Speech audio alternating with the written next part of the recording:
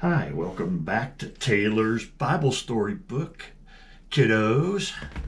And we're going to do another story, which is story number 12, which is Rebekkah Says Yes. In the morning, Abraham's servant wanted to take Rebekkah and leave at once to return to Abraham. But her mother and her brother said, "Let her stay with us a few days at least, and then she may go." The man begged them not to delay him, for he felt that he should hurry back to his master again. They said, "We'll call Rebekkah and ask her if she is willing to go so soon." She replied, "Yes, I'll go now." So they sent her to Isaac, and they never saw her again, for Isaac's home was hundreds of miles away. After many long, hot, weary days of camel travel, they came at last to Canaan just as the sun was going down. Isaac had gone out into the field for a walk to be alone with his thoughts.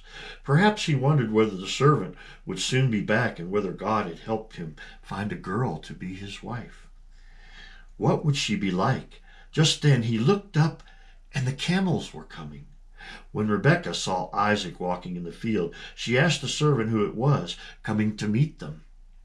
The servant told her that it was Isaac. Then she took a veil and covered her face with it.